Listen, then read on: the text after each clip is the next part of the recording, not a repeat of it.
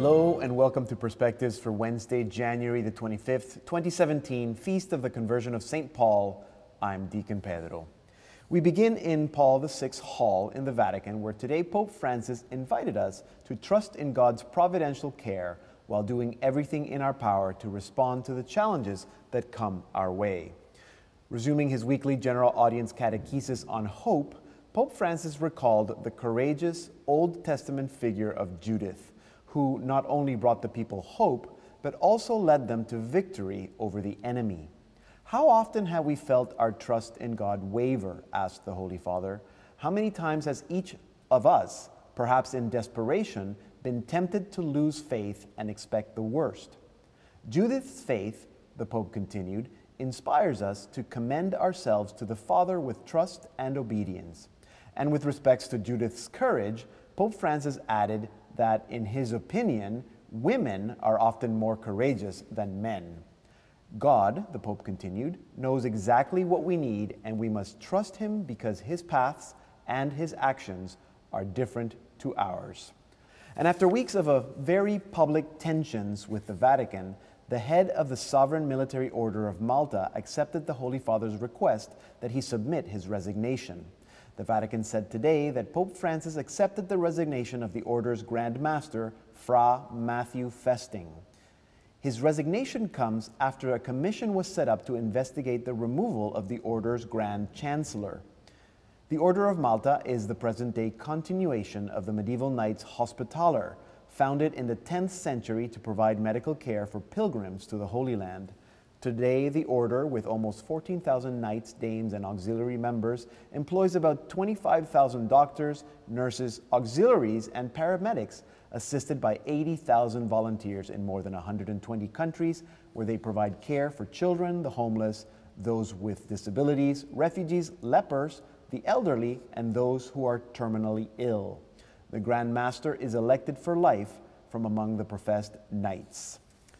And in the Democratic Republic of Congo, bishops leading negotiations between political leaders are warning that unless an agreement is signed by January 28th, all efforts to achieve peace will have been in vain. The Catholic Church became a mediator after President Joseph Kabila refused to step down at the end of his term in December, after 16 years in power. Archbishop Fridolin Ambongo Besungu, vice president of the country's Catholic Episcopal Conference and one of the mediators who directed the peace negotiations, told Fides news agency that the bad faith of the politicians is putting strain on the patience of the pastors. In recent months, dozens have been killed in violent clashes between security forces and anti-Kabila protesters. And in Toronto last night, I had the opportunity to attend an event on dialogue with Muslims. The talk was given by Cardinal Orlando Quevedo of the Philippines, whose Archdiocese of Cotabato has a predominantly Muslim population. In the schools especially, they have to dialogue with one another in life. They just share friendship. They respect one another.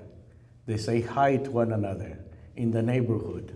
They borrow sugar and salt from one another. So there is no problem. That's what you call a dialogue of life. The event took place at the John Paul II Polish Cultural Center in Mississauga and was organized by the Polish province of Oblates of Mary Immaculate. On Monday, Cardinal Quevedo spent the day with us here at Salt and Light. So keep an eye out on our website in the next weeks, as you don't want to miss any of the programs that we taped with Cardinal Quevedo. And concluding the week of prayer for Christian unity today, on the Feast of the Conversion of St. Paul, Pope Francis presided at Vespers in the Basilica of St. Paul outside the walls. For this occasion, the Sistine Chapel Choir was joined by the Westminster Abbey Choir, a collaboration that grew out of the deepening of Anglican-Catholic relations in recent years.